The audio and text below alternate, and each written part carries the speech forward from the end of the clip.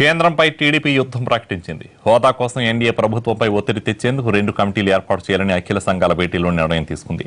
అన్ని పార్టీలు కలిసి పోరాటానికి సిద్ధం కావాలని పిలుపునిచ్చింది ఏపీ ప్రభుత్వం. మరోవైపు చంద్రబాబు ఆదేశాలతో ఢిల్లీలోనే ఉన్న టీడీపీ ఎంపీలు అధినేత సూచనల మేరకు భవిష్యత్ కార్యాచరణకు సన్నద్ధంగా ఉన్నారు.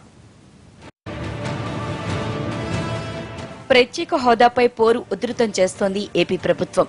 ముఖ్యమంత్రి చంద్రబాబు అధ్యక్షతన జరిగిన 2 అఖిల సంఘాల సమావేశంలో కీలక నిర్ణయాలు తీసుకున్నారు. రాష్ట్రంలోని రాజకీయ పక్షాలు సంఘాలతో కమిటీ ఏర్పాటు చేయాలని, అన్ని సంఘాలని కలుపుకుని కార్యాచరణ చేపట్టాలని ప్రభుత్వం నిర్ణయించింది.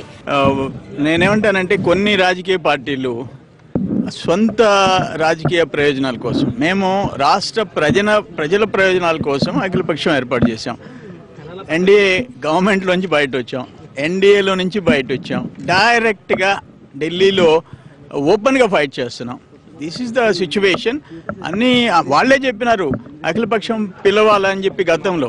ఇప్పుడు అఖిలపక్షం పిలిచినప్పుడు ఏంటో అదేదో తెలుగుదేశం పార్టీకి ప్రయోజనాలు వస్తున్న ఆలోచిస్తున్నారు ఏమో నాకు తెలియదు, కానీ రాష్ట్ర ప్రయోజనాలను పక్కన పెట్టి ఎవరి పార్టీకి మేము సొంతంగా నిర్ణయాలు తీసుకుంటామనే పరిస్థితికి వచ్చారు. మాకేం అభ్యంతరం లేదు. ఫైనల్లీ మా టార్గెట్ ఓపెన్గా ఈరోజు కేంద్ర ప్రభుత్వం మీద పోరాడేది మేమే, ఫైట్ చేసేది మేమే.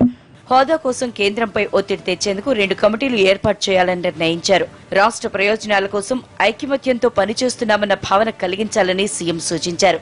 అన్ని రాజకీయ పార్టీలు స్పెషల్ స్టేటస్ సాధించేందుకు ముందుకు రావాలని సమావేశంలో పాల్గొన్న వివిధ సంఘాల నేతలకు పిలుపునిచ్చారు.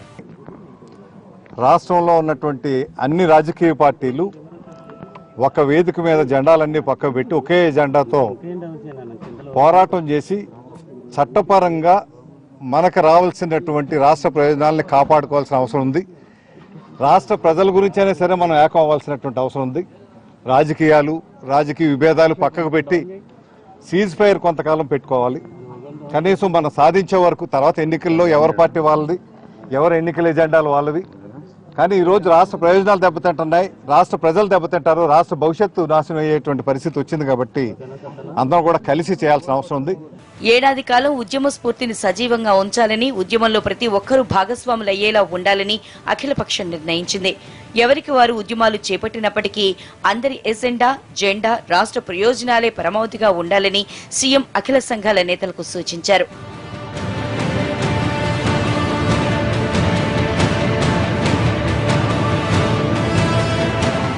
మరోవైపు పార్లమెంట్ సమావేశాలు ముగియడంతో అమరావతి బయలుదేరిన ఎంపీలు మరికొన్నాళ్ల పాటు అక్కడే ఉండాలని ఆదేశించారు సీఎం చంద్రబాబు. దీంతో ఢిల్లీ ఎయిర్పోర్ట్ కు వచ్చిన నేతలు తిరిగి వెళ్లిపోయారు. మేము చేస్తున్నాం ప్రతిరోజు రాజ్యసభలో కానీ, ఇటు లోక్సభలో కానీ, పార్లమెంట్లో కానీ ఏ విధంగా చేస్తున్నాం, మీరే విధంగా చేస్తున్నారు. చంద్రబాబు నాయుడు 2 రోజులు ఢిల్లీకి వచ్చిపోతే భారతదేశంలో ఉండే పార్టీలందరినీ కలిపి భారతదేశంలో ఉండే పార్టీ నాయకులందరూ కూడా స్పెషల్ స్టేటస్ కావాలా, విభజన చట్టంలో ఉండే హామీలన్నీ నెరవేరాలని ప్లే కార్డ్స్ పట్టుకొని మొత్తం పార్లమెంట్ చుట్టూ ఒక మానవారంగా చుట్టుకుంటే, అఖిలపక్షానికి ఎవరు వచ్చినా రాకున్నా పోరాటాన్ని ఆపేదే లేదంటూ భవిష్యత్ కార్యాచరణని సిద్ధం చేశారు చంద్రబాబు. కలిసొచ్చే సంఘాలన్నింటినీ కలుపుకుని కేంద్రంపై ఒత్తిడి తెస్తామని చెప్తున్నారు.